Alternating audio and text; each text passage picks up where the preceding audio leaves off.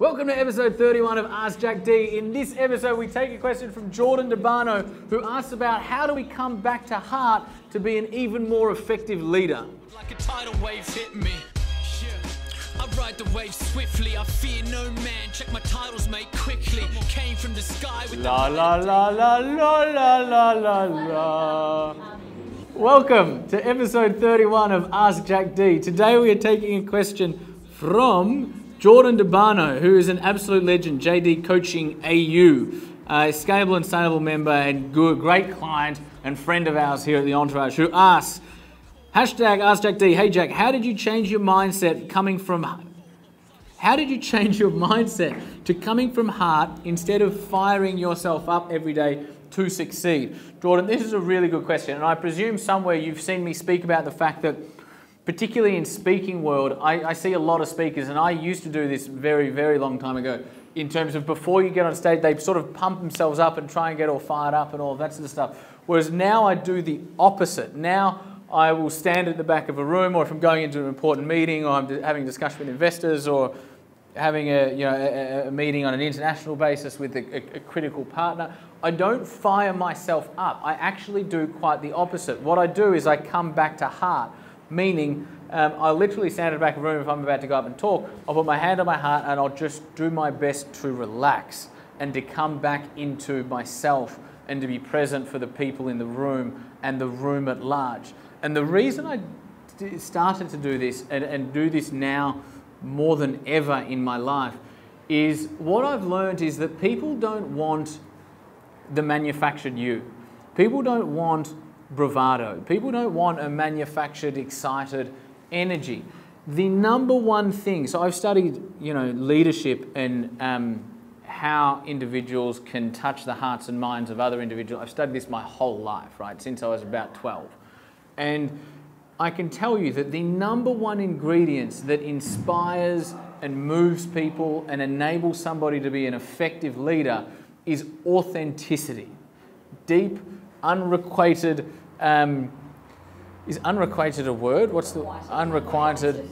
Like unbridled, complete, vulnerable authenticity, being your absolute self, putting your heart and soul on the line or on the table every single day.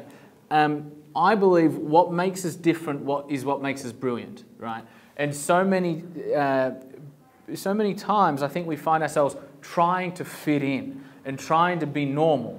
But it's the very things that make us different, it's the very uniqueness we have about us, however vulnerable that might be, that is what people and ourselves will connect with, right? Alan Turing is a really good example of this. Alan Turing, was around in the Second World War, and he was tasked with decodifying Enigma, which was a Nazi code that they used to pass around messages from Hitler and the generals right down through to soldiers in the army.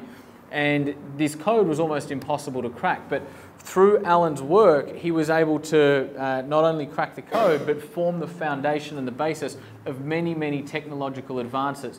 He was asking himself the question, can machines think, right? And he was trying to create essentially what we would call today a computer that would enable a machine to think beyond what a human inputs to it in order to crack the Enigma code, and that played a very pivotal part in winning World War II. Now, Alan was incredibly socially awkward. He was incredibly unarticulate. He was incredibly, not charismatic. Had he have spent his life trying to be more charismatic and trying to be more confident and social and all of that, had he have tried to fix what made him not fit in, computer science would be 10 years behind what it is right now, because he was so brilliant at what he was brilliant at that to the neglect of everything else, he focused purely on that, played a massive part in helping the Allies win World War II, and created the foundation of what went on to become Turing machines, which ultimately what went on to become computers.